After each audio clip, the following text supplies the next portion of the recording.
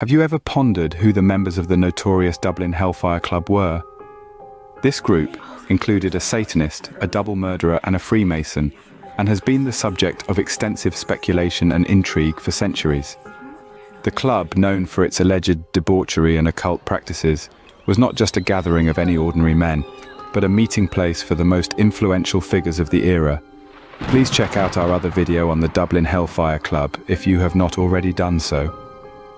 These members were individuals of high social standing, from prominent aristocrats to wealthy merchants, all unified under the veil of secrecy.